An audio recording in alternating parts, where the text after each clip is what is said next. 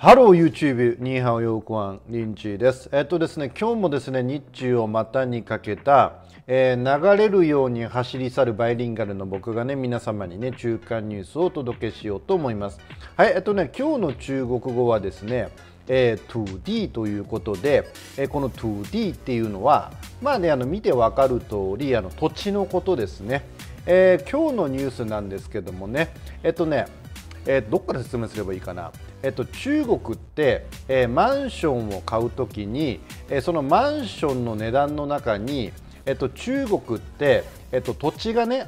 国有っていうことになってるんで、土地の使用料が入っているんですよ。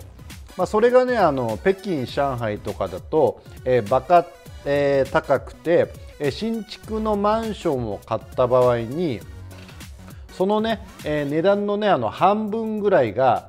土地使用料として、まあ、北京なら北京政府にね上海なら、上海市政府に納めなくてはいけなかったんですよ。まあ、だからそれはね今まで地方都市でね管理していたんですけども、まあ、もちろんね地方によっては、まあ、30% であったり、40% であったりまあ、そんな風にね安いとこ、まあ安くはねえな、それもうちょっと安いところも結構あったんですけども、まあ、そんな感じでねその土地、使用税がですね土地使用料がですねマンションの価格の中に含まれていて、まあ、それがね地方政府の、財源に、なっていたわけなんですよね。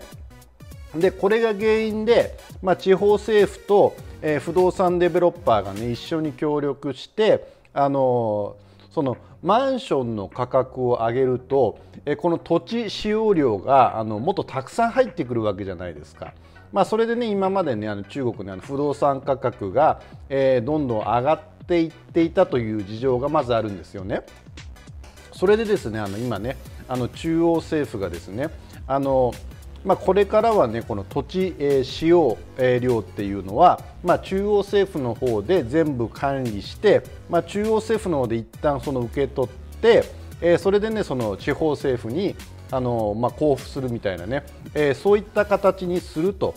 そういうふうに言ってるんですよね。でこれをやるとどうなるかっていうと、まあ、おそらくは中国のね不動産価格が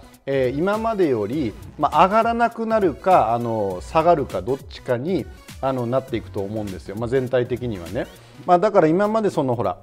地方政府の収入っていうのが、まあ、一部がねこの土地使用料に頼っていたんですけども、まあ、これ以上ね不動産の価格が上がってはいけないということで、まあ、中央がね管理すると、そういうふうになっていくんですよね。まあ、これによりまあ、不動産の価格は下がるんですよね。まあ、下がる可能性が高いんですよ。それからなんかゆっくりとしか上がらない方向性に持っていくかどっちかなんですけども、まあ、もちろんね市場原理というものがあるんでもう完璧にはコントロールできないんですけども、まあ、中国ねこれ以上不動産の価格が上がってしまうとやばいんですよ。もうかなりもうバブリーな感じでね北京とか上海とかになると、まあ、年収のね60倍とかになってしまっているんでもう下げないといけないみたいなね状況になってきてるんですよ。で株とかねそっちの方には全然お金がいってないんで、まあ僕は今回のねこの管理によってまあその土地の方要は不動産の方にある程度お金が入っていかなくなってその一部がねその株式市場に流れていくと、まあ、僕自身はね考えているんですよね。まあ、だからまあそうなっていくんじゃないかなと。でその代わりに、財源がねひょっとしたらねほら今まで取っていなかった固定資産税の方に行くかもしれないっていう話があるんですよね。でも今までなんかほら土地使用、料をかなり取って、まあ、それでねなんかいろいろね大きな、ね、建築物建てて回してきた面があるので、まあ、これがねこれからどうなるかっていう。ただね本来的にはほら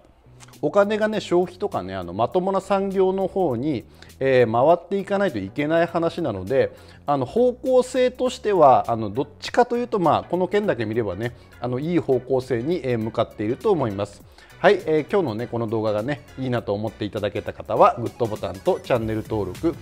Twitter のフォローなどよろしくお願いします。それでは皆さんリンチーでした。再見。